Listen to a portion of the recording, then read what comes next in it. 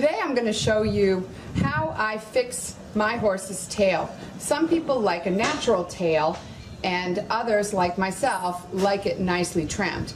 This is Mo's rear end and this is his tail. It's grown out all over the summer, and now that I'm getting ready to compete in the beginning of the year, I'm going to take all of these long pieces off. The things you need a comb and you need really sharp scissors and a little bit of a steady hand. So here I go. I take a big chunk. This is where you have to be brave.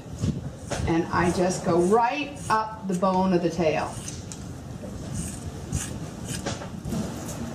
It's always better to take too little off at first and then go back and trim it. Then here, I'm just going to angle this so that in the end of my clipping, this is going to look like a little bit of a crescent moon. I don't take the front part off, just the side part. There. He's ready for the show season now as far as his tail goes.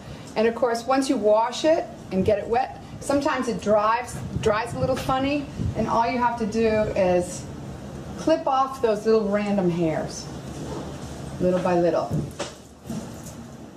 And there it is.